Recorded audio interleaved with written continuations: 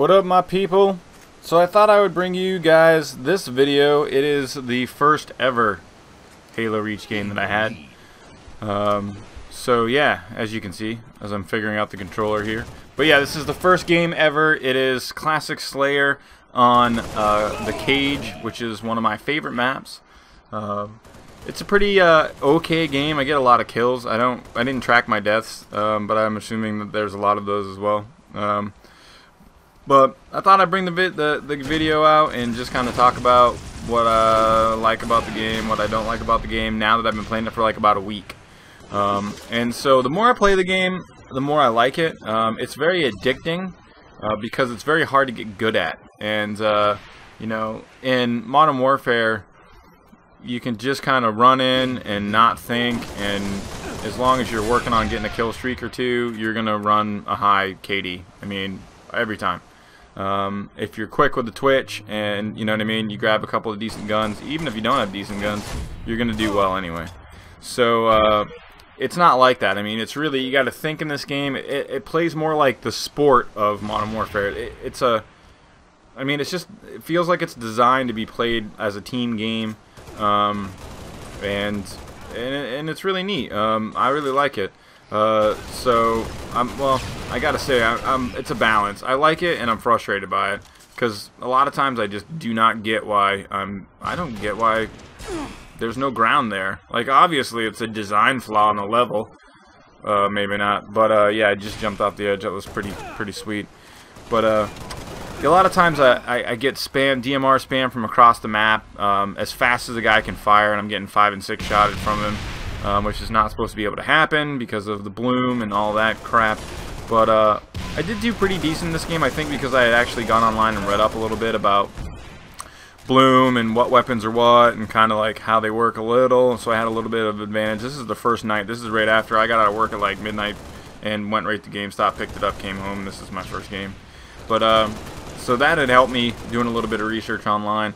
I think the DMR replacing the battle rifle and the rhythm firing aspect of the bloom, of all the weapons that have bloom, is really neat.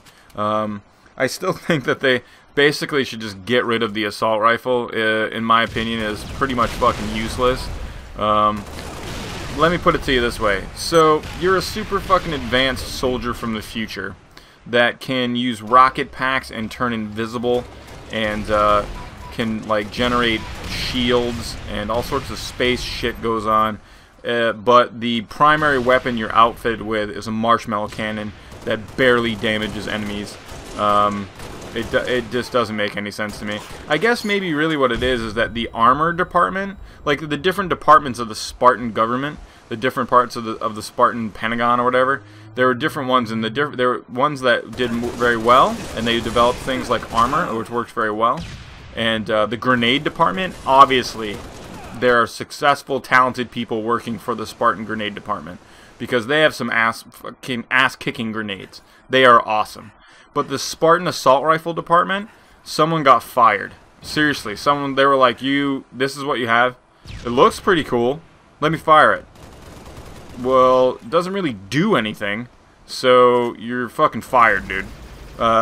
The handgun department beat out the assault rifle department. I mean, the Magnum has got, I mean, it's a much better weapon. So I just don't really understand. I think they should just take the assault rifle, just fucking throw it away and use the DMR.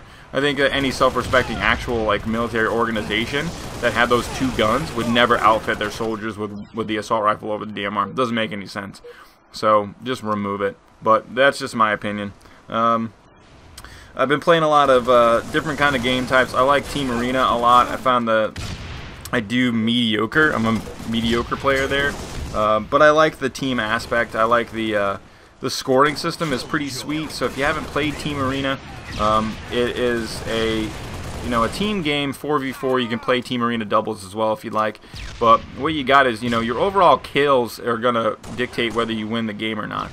But really, the point of the game is to get a high rating, and the rating sets you and puts you in. The way the ratings work is it has to do with how you're rated for getting into divisions and playing in seasons, and it's I'll tell you what, I don't really get it. It's pretty complicated, but it's cool. I mean, it's kind of like a sport. So, but the way that you get a high rating, it doesn't necessarily have to do with your KD. It has to do with the amount of medals you get. It has to do with the amount of assists you get. It has to do with your kills and your deaths, so it has to do with all those things. But one thing I can say that I really did appreciate about how the Team Arena was designed is that assists count so much against for your rating.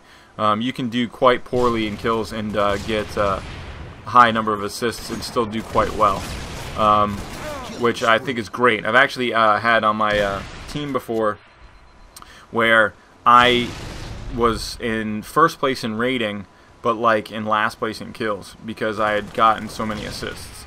So, and I think that's neat. I mean, it really shows that Bungie's focusing on this being a game. They want to kind of respect that team aspect of the game. So if you're playing like a team, you're going to do much better.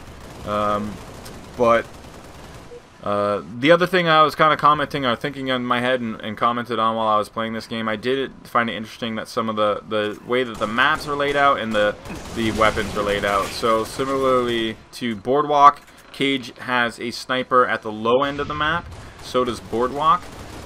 Whereas the power weapons like Covenant rockets there, that Covenant sticky gun, you'll probably flame me in the comments because I don't know the name of it. But like in Boardwalk, it's in the service tunnels. On this map, it's underneath, you know, the far side of Top Control there. I don't know what the name of the area is, but and I did find that very interesting balance aspect.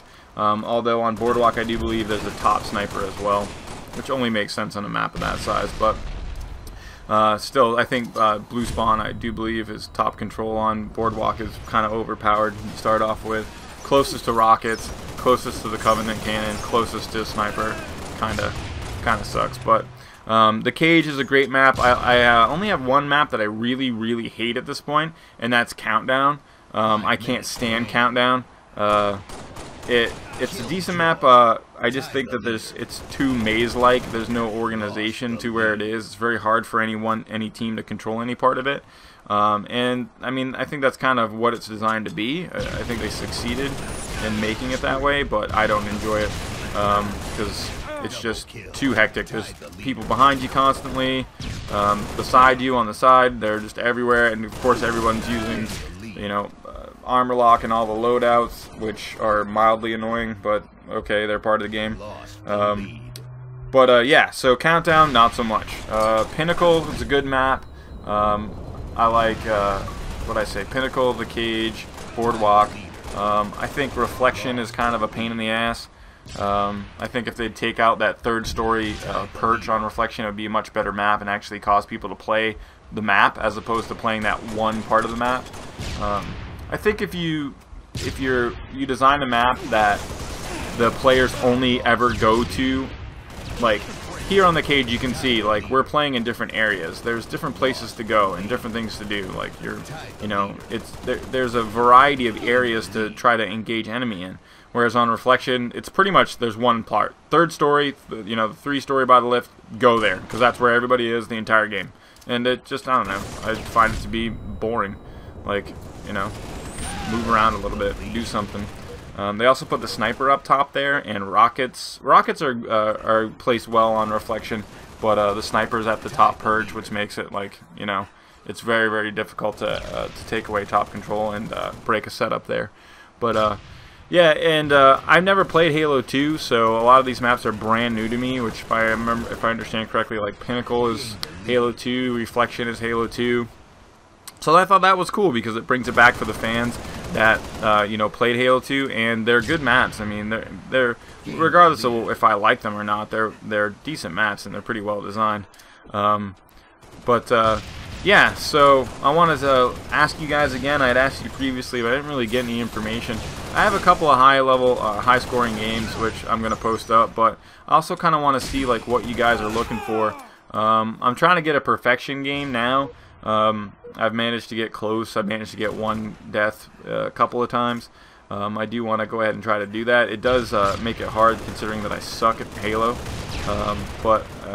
Yeah, I'm just going to jump off the edge there. You know, again, I don't want the enemy team to feel too much pressure, so oftentimes what I'll do is jump off the edge in order to make them feel, you know, like they're doing okay. But also helps if they're down a man to just kind of make your team down a man as well. But yeah, also button layout and sensitivity is something a lot of people have been asking about, or I had a couple people ask about, a lot of people. I'm running 6 sensitivity now and bumper jumper. I don't use loadouts very often. I pretty much use sprint all the time. I find that using loadouts, it's not effective for me. You know, armor lock, for instance, you know, it just ends up getting you killed. I know that when I see somebody armor locking, I'm just excited. I'm like, awesome, he's armor locked. He can't move. He's going to sit there until his armor lock goes away, and we're going to annihilate him. But, so yeah, that's kind of some of my thoughts about this. My first game of Halo Reach, I get 21 as my score. I think I got 24, 25 kills, but I kill myself a bunch. Didn't have the presence of mind to go to the scoreboard screen there and show you guys what I got. But it was a lot of deaths. It was not awesome.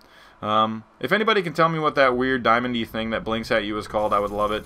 But yeah, so there's the first game, guys. I'm going to bring you some more stuff. I think I'm going to pop a Modern Warfare video in here next. But it was always, as always, ladies and gentlemen, a pleasure. Have a wonderful day.